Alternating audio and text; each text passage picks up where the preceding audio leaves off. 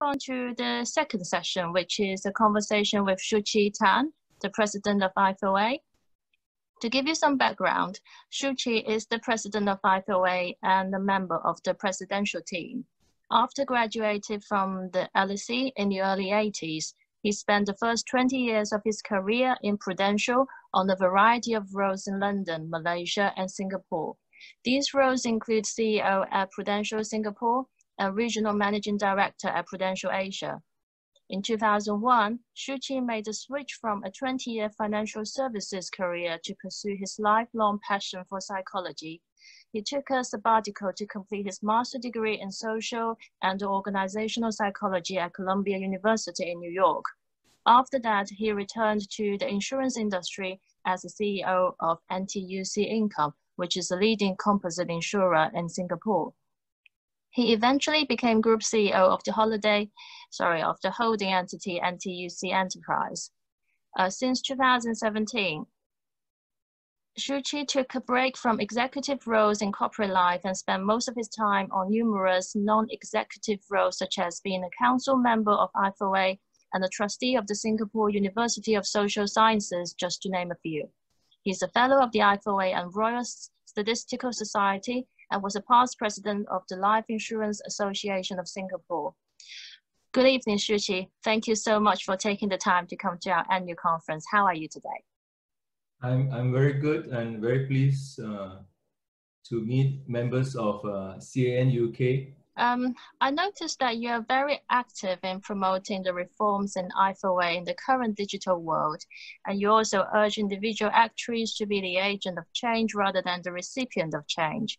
And I personally think that this will be a very interesting and relevant topic for our audiences. For example, we've seen the digital transformation coming for a while, big data, machine learning, AI, or driverless cars.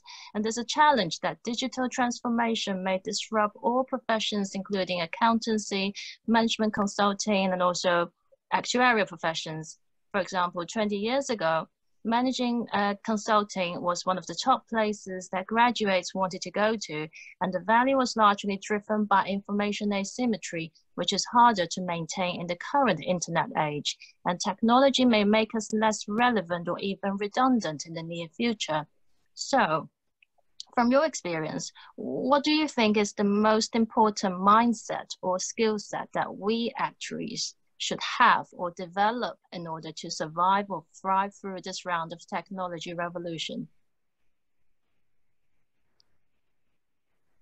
Okay, something struck me in the way you asked the question, and I will answer your question on skill set and mindset shortly. Yeah. You mentioned about, I'm keen to ask you all to be agents of change, yeah? And you have heard enough speeches from TED, from YouTube, from your CEOs, whoever, that change is a constant and we must embrace it. And it is very easy to say, you know, but if you are an agent of change, as opposed to be a receiver of change, it feels different, right? Because if you're an agent of change, you're in control of your destiny. But if you are a receiver of change, in whatever programs you are in your company, and I have people with HP, Cisco, and technology companies, when there are a lot of change programs, which often means restructuring, it's better to be an agent than to be a receiver, in my humble view. So you want to be on the front foot rather than be on the back foot. Yeah. So that's how I frame it. So your specific question is about skill sets and mindset. And of the two, I believe the mindset is more important. Yeah. Yeah. I to thrive in the digital revolution, right? And you will read this in many magazines and in a lot of literature, right? But to answer you very quickly, we appreciate that the digital revolution and the fourth industrial revolution is here. Yeah, it's here.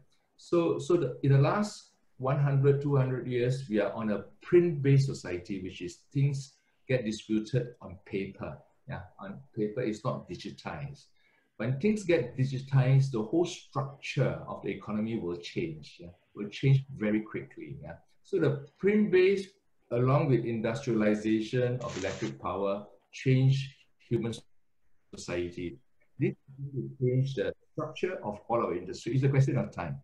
And knowledge gets updated very quickly. Yeah. So when I was a young boy, if I want to find the capital of, say, Ecuador, I got to go to a library 6 miles from my house to find an encyclopedia to tell me that the capital of Ecuador is Quito. Yeah, and the library might not have the right book or the encyclopedia, right? So, but today you can do it very quickly in less than a second, right? But that capability belongs to everybody. So knowledge gets updated very quickly and is democratized. Right? And the other thing is that you are going to live longer. You're going to live longer. So whatever you learn today as an actuary, over time needs to be updated. So for me, the skill set, and I'm going to talk the mindset. Yeah, I'm going to talk quite a few things here. Your curiosity is very important. Yeah? You can go to many books and they will talk competency to survive in the digital world. So I would say curiosity. Curiosity and a quest for learning. Yeah? A quest for learning. So you must be curious, and then you must have a quest for learning and experimentation. Yeah? And we are not always comfortable with that. Yeah? And I want to say something. What I share with you is based on my experience, and it's based on my personality and the way I interpret the world.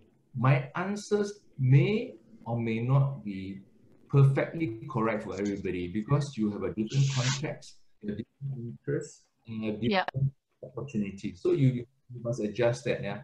So curiosity, learning, lifelong learning, and experimentation. That is partly about the growth mindset, as well as ability to adapt. And I will also throw in about courage and imagination, because you've got to be able to join the dots according to various paradigms. Yeah.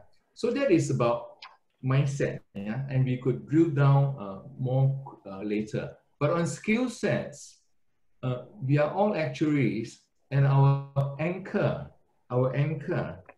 whether we like it or not, our anchor is in mathematics, statistics, yeah, and data. And the Industrial Revolution, data is the new currency. Data is the new gold, yeah, or the new oil, yeah. So data is very, very powerful. So our ability to manipulate data in data science, machine learning, and AI is an extension of our mathematics. It's not a new domain. It's an extension of our statistics and mathematics. It's just digitized based on unstructured data. Most of the things we learned in the past are based on structured data, but data has become unstructured. So in skill set, the core skill set is mathematics and statistics and stochastic processes and data science. So we got to update. It doesn't mean that you have to be a specialist. We'll talk about that later. But and then your mindset is about curiosity. So you need to be able to wander into adjacent domains, whether they are genetics, behavioral finance, or autonomous vehicles, or health ecosystem, because they eat into our existing domains. Yeah, our existing domains are essentially life insurance, general insurance, and health insurance, and maybe risk management and investment management. So these 80% or 90% of us work there. But that safe and secure box can be shaken up by changes. In fact, pensions as we know it in UK will gradually phase out, as we knew it, and replaced by something else. So this is the digital revolution, which is my main argument. The second thing is you are living longer lives. You are likely to work in different types of jobs over the next 40 or 50 years. Yeah, and then there are new things which are coming in because of the inflection point we are in, which is about uncertainty, which is about COVID-19, which is not a black hole, but unanticipated. Negative interest rates and low interest rates makes our mindset and thinking about compound interest completely topsy-turvy. And then there's climate risk, which is a new risk factor. So we are going to a world of uncertainty. So a different way of handling about it, about judgment is required. So I am I'm saying a lot in this short reply, but we can expand to it because I'm eager to tell you that the ability is not to say that this is the answer and therefore it must be like that. But some of the eternal truths of the last 2,000 years are still important about work, about keeping your minds open, about and all that. But you must be able to a good judge for yourself and be very self-aware about your interests, about your goals, and play this game well. Yeah, so that mindset is quite important. Okay, thank you, Suee Chieh. This is very helpful. So my takeaway is that curiosity and the continuous learning are the key things. So one of the comments I heard from the actuaries working for big organization is that you will specialize in one area, and then it may be more and more difficult for you to be involved in a bigger picture unless you go for the managerial route. However, there are only limited number of senior management roles in any organization. So if an actuary can't get the support directly from his line manager, what will be your suggestion for these actuaries? Yes. Firstly, you must know yourself. Yeah.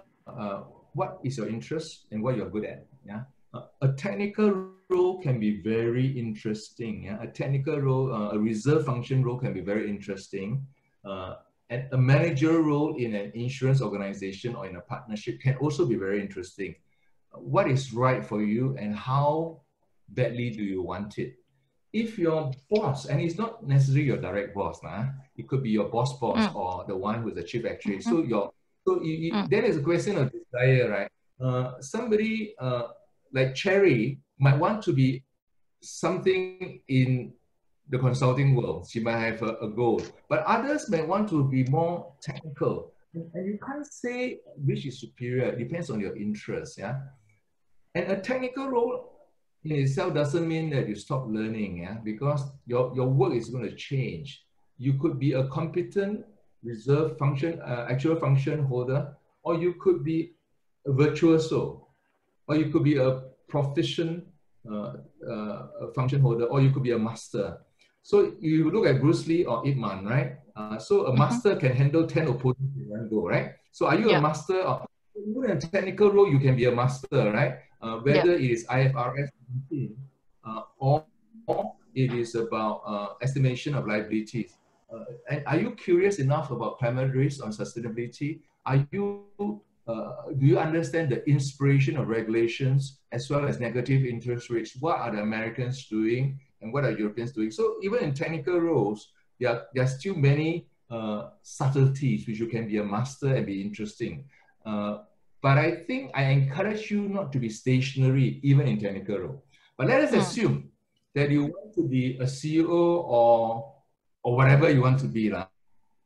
Because many of your generation, of your age group, I speak what I speak because I'm in my 60s, right? But many in the age group may, as in Confucius say, there are different stages of a life, right? You now are in a building stage. Yeah? You have a target you want to. Then it best said, but how strong is your appetite? Yeah, because if you have a clear goal, and you're willing to be focused on it, I'm very sure you'll get it. Nice. Whether you want to be the chief of Asia or you'll get it, yeah. Then it's a question of being visible to the people who make decisions. That is using your personal resources to attract the ether from the air to build connections.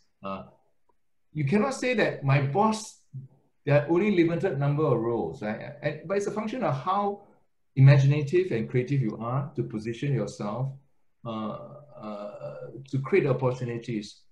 When I was at Prudential, I joined in 1981 and I passed my exams quite quickly, but I was the earliest on my grade. I was able to, my English was very poor, and they had to send me to an English program to get my diction right in a school for about a few months. Yeah. After I qualified, and I learned virtual C, which is the language at the time, and I could do profit testing very quickly for investment-linked programs, for unit-linked products. And also, then I wrote a fairly advanced paper on profit testing for traditional products. And as a result, I caught the attention of very senior actuaries, chief actuaries and deputy chief. And they were sort of my mentors, and I'm still in touch with them. They're in their 80s and 70s. And therefore, you progress, yeah? And then some of them, then eventually I went to Malaysia and all that. So all of us have different pathways, yeah? So it depends on your desire, and also depends on how clear your goal is, right? Because you want a managerial role, and because if you have the desire, you'll build the capabilities. You'll build the capabilities. But that, as I caveated earlier on, is a function of your personality and your context. Not everyone is going to be like but my advice would apply to more than 60 to 70 or 80%, because there are other types, personality types, because I'm into psychology and personality. It is not about driven by goals like that. Yeah, they are more organic, and they are more go by the flow. And there is nothing wrong with that. And they are enough successful. There are people who are successful who are like that. So my advice to you is contingent on my own framing. You have your own framing in your 30s, in your 20s, which you are mostly in that age, and you